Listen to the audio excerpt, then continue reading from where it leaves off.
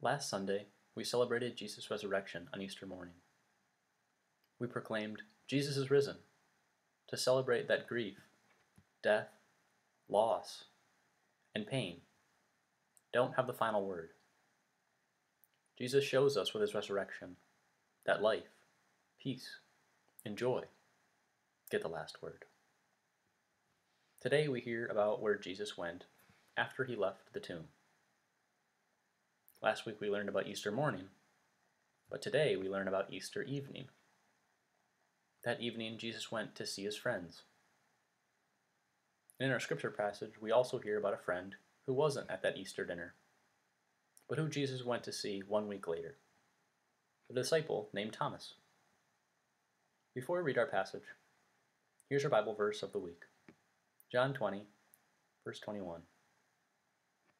Jesus said to them again, "Peace be with you. As the Father has sent me, so I send you." Here it is again. Jesus said to them again, "Peace be with you. As the Father has sent me, so I send you." Let's prepare our hearts to hear God's word to us. Turn with me to John 20, verses 19 to 31.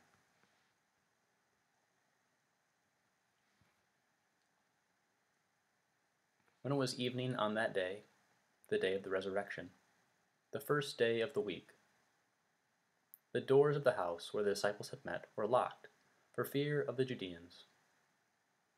On that day, Jesus came and stood among them and said, "Peace be with you." After he said this, he showed them his hands and his side. Then the disciples rejoiced when they saw that it was the Lord. Jesus said to them again, "Peace be with you. As the Father has sent me, so I send you." When he had said this, he breathed on them and said to them, "Receive the Holy Spirit. If you release the sins of any, they are released them. If you retain the sins of any, they are retained." But Thomas, who was called the twin, one of the 12, was not with them when Jesus came. So the other disciples told him, "We have seen the Lord." But he said to them, "Unless I see the mark of the nails in his hands, put my finger in the mark of the nails, and my hand in his side, I will not believe."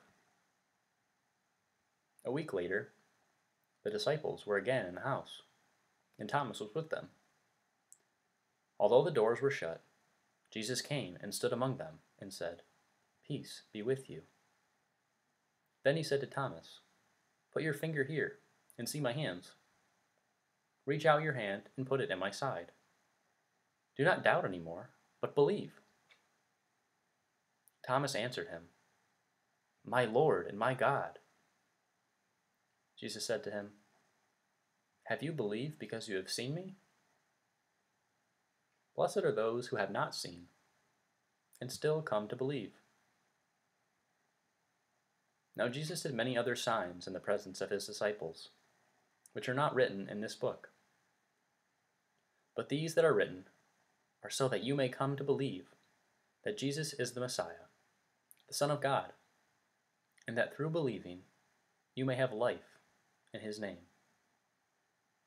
This is the word of the Lord. Thanks be to God. Friends, peace be with you. Though Jesus knew his friends were afraid, Jesus visits them and says, "Peace."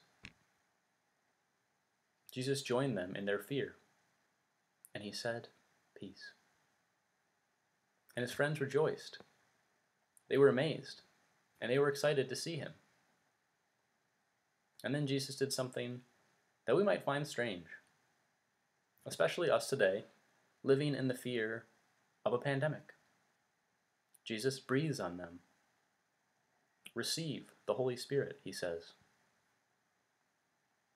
In a few weeks, our church will celebrate Pentecost, the birthday of every church, the day when God sent the Holy Spirit to people from all over the world while they were gathered in the city Jerusalem.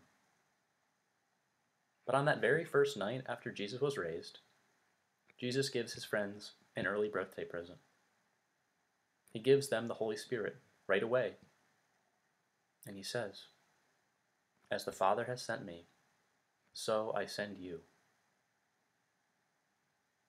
Jesus was sent to offer love to his neighbors and to practice his incredible ministry of miracles and of caring for those in need, and ultimately going to the cross and rising from the grave.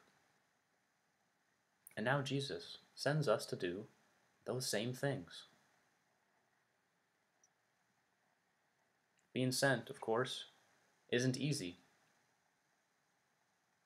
2 weeks ago, we read that Jesus was afraid before he was arrested. Today we read that the disciples were scared. And I'm sure there are days when we're afraid too. But that's why Jesus gives us the Holy Spirit, to give us peace for the days when we're afraid, to give us the strength to continue when we're tired and when we're unsure. When Jesus gives us the Holy Spirit in this passage, it reminds me of Psalm 23. Even though I walk through the darkest valley, I fear no evil, for you are with me.